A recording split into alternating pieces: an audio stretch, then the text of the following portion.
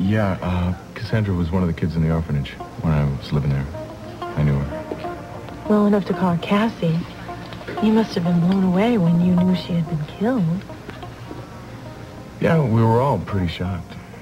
It's one of those things. Mrs. Sodenham didn't really fill us in on a lot of the details. I guess she figured we couldn't handle them.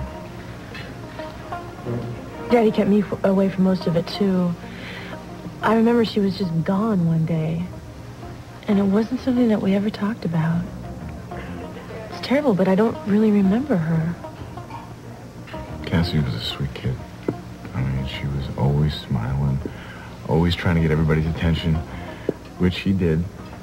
And well, at least that's the way it seems now. You know. But who knows what's a child's imagination and what's real.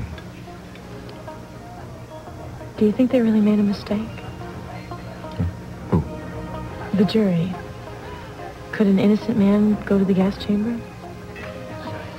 I don't know that much about it to tell you one way or another. But I do know this much. Whoever did kill her deserves to pay. With his life? With his life.